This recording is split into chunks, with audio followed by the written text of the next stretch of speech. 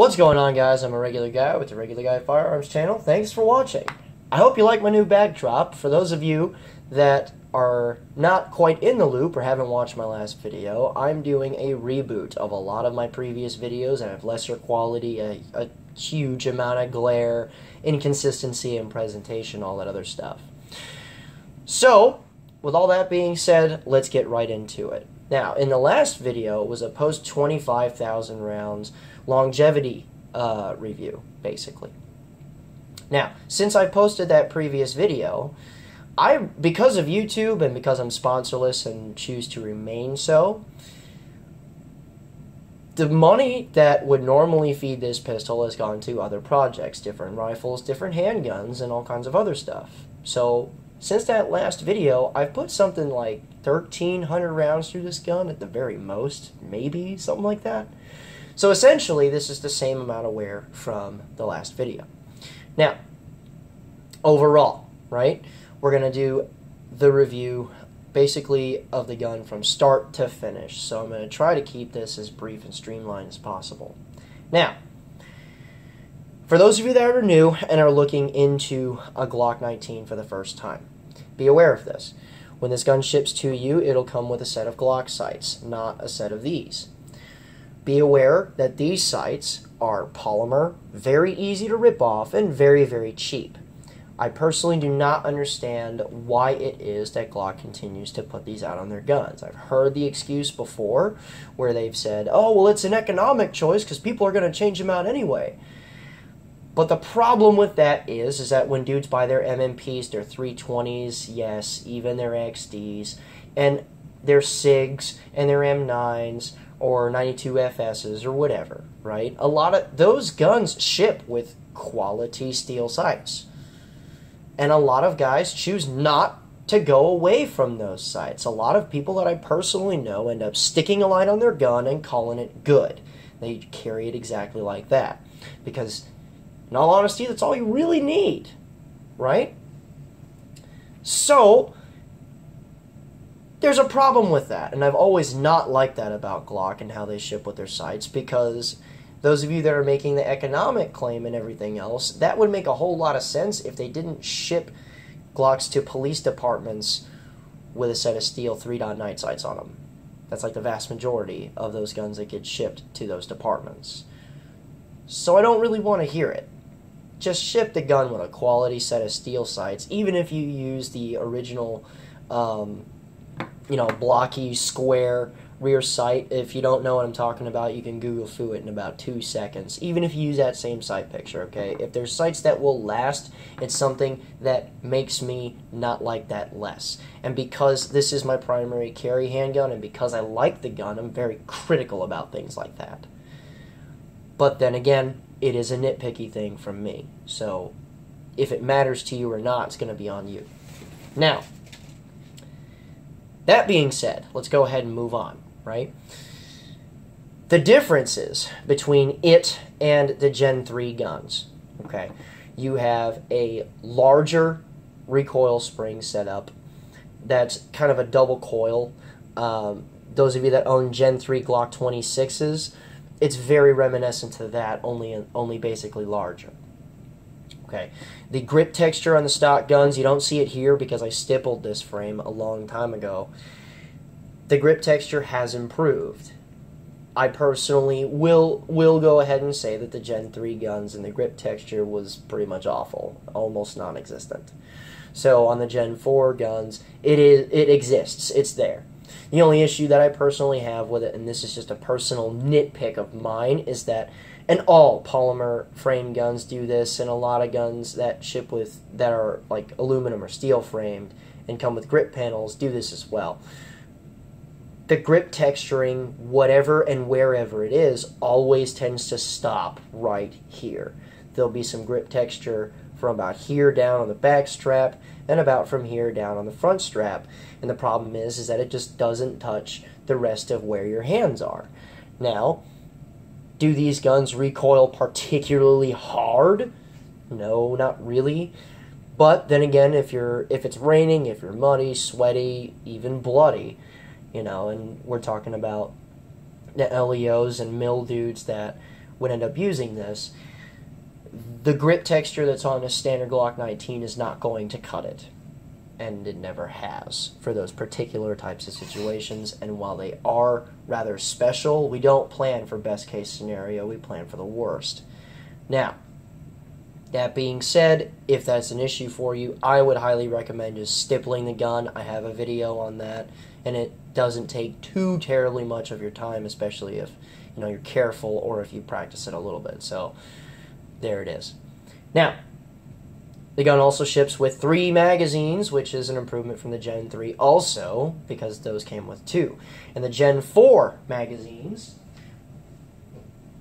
sorry, I had to grab one, are slightly different. Okay, I don't have a Gen 4 magazine in here, actually. I'm testing a different type of magazine from ETS. I'm not going to give it the seal of approval because more time needs to pass, and in all honesty, a lot of guys that make alternate magazines for Glock suck, so I'm giving that time before I say anything positive or negative on it. But the Gen 4 Glock magazines actually have cutouts for both sides, and the reason for that is that this larger than the Gen 3 magazine release is also reversible. It's a pain in the butt to do. Frankly, I'm just going to say what it is. It's a pain in the ass to do. Okay. But once you get it switched over, it's switched over, and that'll be that. It's very hardy. It's very tough to undo, but at least it's very solid, and you don't have to worry about your magazine release falling out on you. Slide stop is exactly what it was from the get-go from Glock, and that was a slide stop, not a release. There are aftermarket options if you want to turn it into a slide release, but it's very low profile, out the way. Okay, I personally prefer on a Glock to just run the slide, but then again, if you don't, then the aftermarket selection is there for you. Okay, and as far as that, or the differences between the Gen 3 and 4, that's pretty much it. The only thing that I actually really consider a true benefit from the Gen 3 to 4 guns is that the Gen 3 finish on the slide and the barrel are not as good as the Gen 4. You guys can tell that this has been carried for a while. Stuff is getting ripped off of it, and when I tear this down, you can see that it ages very, very gracefully. And to be quite honest, if there is an advantage and if there's a reason to get a Gen 4 gun, that's it right there. Okay, so now I'm going to tear this gun apart, and I'm going to show you guys a couple of things. Stand by for just a second. Oh, and while we're talking about this real quick, I just dropped the magazine and ran the round out of it. But as far as disassembly, again, if you're new and looking for this gun for the first time, the disassembly of this is about as simple as it gets. You will want to make sure that your handgun is unloaded in all form or fashion, and then you're going to press your trigger.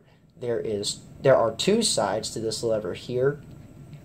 You're going to simply pull back on the slide just a little bit, pull down on both sides of that lever, and it'll then come apart. And from there, if you can't figure out how to get the recoil spring assembly and the barrel out, you have issues. Now, as far as how it's aged, since 2012 to 2016, it's actually aged quite gracefully. You can see where some wear is, and of course there's a bunch of carbon and stuff in here, but you can see where a bunch of wear is from here, from barrel hood lockup and from the cases seating on it and everything else. Okay, and on the inside of the slide you can actually see where it's been worn a little bit as well. There is some carbon covering this up, but you can see that there is some wear in there from it just cycling a whole lot. Okay, so there are some pretty good and polished off areas, and the barrel itself has had some similar results. But like I've said before, I've seen Gen 3 guns with the same round count through them, and they do not, and while they do age gracefully, I'm not going to sit here and knock the Gen 3 finish as if it's bad, but they do not age anywhere near as gracefully as the Gen 4 guns. So, there that is. And also, while we got this apart, let's go ahead and talk about this recoil spring, okay? Because Around the time that I got it, there was a little bit of a hubbub because this spring was not in all of their 9mm guns. Okay? The 034 or the 043 springs. Okay? Now, like I said, that issue is pretty much a non-issue now, especially they've had a bunch of time to rectify that, and all the guns that were floating around that had them are probably pretty much changed out at this point. But if you are new and you pick one up, go ahead and pull your recoil spring and look at that. It should be 043, just like that. Okay. Now, here's the thing. A lot of people, including Glock, claim that their guns shoot smoother with these new recoil springs. I gotta tell you, I've shot quite a few Glocks, Gen 3 and 4, and more than one Glock 19, Gen 3 and 4. I have noticed no difference whatsoever. Okay, so unless I'm just missing something, I don't notice that at all, and I don't really recognize that as a selling point to the gun in itself. But again, if you do feel it magically, and I don't think you do, then yay, but I don't believe that to be a real thing. So I'm going to put this gun back together and we're going to go over a couple more things. Okay, so now that we're back together, let's go ahead and talk about this trigger. For some reason, there are only 3 different types of people when they talk about Glock triggers, okay? There's the ultra Glock fanboys that are like, the trigger's perfect. There are the dudes that hate Glocks that are like, this trigger's friggin' lousy. And then the dudes in the third camp that are just kind of like, it's a trigger, I don't care. Practice with it, and you'll be fine. I'm in the third camp. Okay, this is a striker-fired trigger, which means, unlike hammer-fired triggers that are in single action and stuff like that, or double action triggers, where as you pull the trigger, it cocks and then releases the hammer, what happens is that in this state, it is about the safest it can possibly be. When the slide is charged, it about half cocks the striker. As you press the trigger, it cocks the striker the rest of the way, and then it releases once you reach a certain point.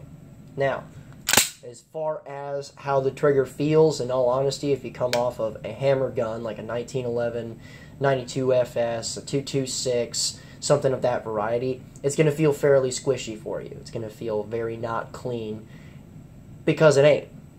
It really isn't. But the trick, in all honesty, to work this out is that you have some slack in the beginning, and if you really pay attention to it when you're pulling on that slack, you can actually feel it starting to mess with the striker.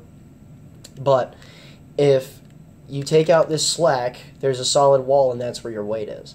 And pretty much from that point, you're just pressing a quarter of the way through. Now,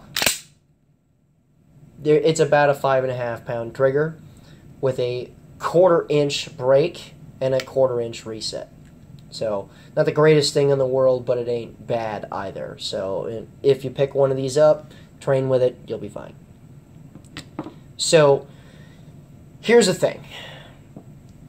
Now, these guns are about $50 to $80 more than a Gen 3. There's going to be a lot of people asking, well, is that worth it?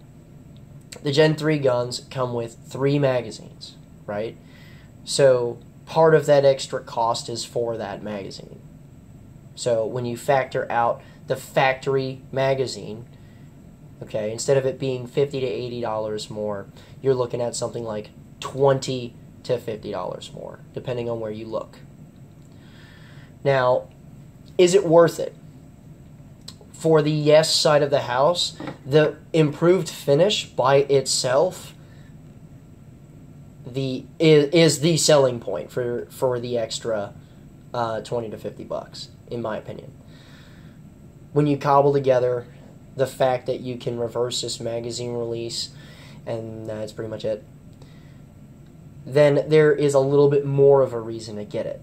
Now, if you're the guy that wants his slide cut or wants a slide sent to him with dudes that cut them and things like that, the Gen 4 is a little less appealing to guys like you, simply because there are less aftermarket options open for it, although they're catching up fairly rapidly. So, for my particular use as a carry gun and stuff like that, personally, I would have just, if I could do it again, I would have just bought a Gen 3 and called it good. Because I'm still replacing the sights that it ships with, I'm still going to stipple it, and that's it, really. That's all I need from that particular pistol. Yes, I'm a southpaw, yes, I'm left-handed, but I can just press the magazine release with my trigger finger. I've been doing it with every handgun that I use. For a short time, I reversed this. I don't really care about that anymore, and I did the same thing to an M&P. I still don't care about it. So, again, if I was to do it all over, I would go with the Gen 3, personally. What you plan on doing with this particular handgun is really up to you. But for the most part, I would say that the upgraded finish is a big thing, especially if you plan on keeping the gun for a real long time and running a lot of rounds through it. So, let me guys know what you think. You know, I want to see what your little opinions are between the Gen 3 and 4 guns. I personally don't see the reason for a lot of the major design changes to like the recoil assembly and slide and stuff that they did, when all they could have really done, in all honesty, is just add a steel guide rod to the old Gen 3 recoil system. It was already about perfect. They were already stupendously reliable pistols. And in super extreme tests, the Gen 3 design tends to do it just a little bit better. But it's still a squared away pistol. It's still going to last for friggin' ever, and it's still going to do exactly what you need it to do. So, with all that being said, guys, remember, a regular guy's firearm is the last defense against tyranny. Be easy.